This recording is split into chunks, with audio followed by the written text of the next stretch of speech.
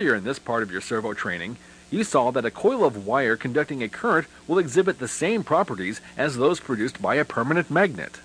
The energized coil of wire will actually produce a north pole and south pole of magnetic flux energy.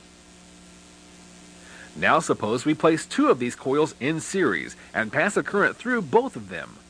When we do, both coils will produce a north and south pole condition. Since the coils are not close enough together, there will be no magnetic coupling existing between the coils. Basically, we have the same thing as two magnets with their opposite poles facing one another.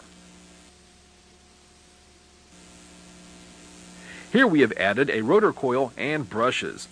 Notice that the wire connections for the series coils are labeled F1 and F2. These are considered the field windings. Also notice that the rotor winding has been labeled A1 and A2. The rotor winding is generally referred to as the armature winding. When we place a constant potential on the field windings, each coil will produce its own magnetic field. As you saw a moment ago, the fields will be such that the opposite poles will be facing one another.